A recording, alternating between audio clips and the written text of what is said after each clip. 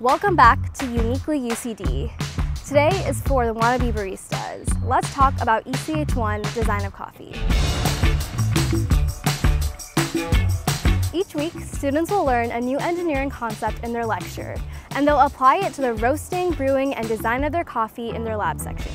One of the best parts of this class is this right here, the design contest that takes place during the last week of the quarter. Students must brew their ideal cup of coffee, create a video justifying their design choices, and submit their coffee to a blind taste test, where they're judged on a scale from -10 to 55. I wonder what a -10 must taste like.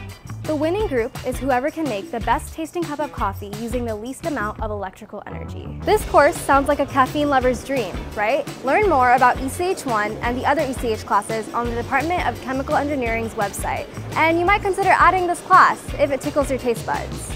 Learn more about unique classes here at UCD on Uniquely UCD.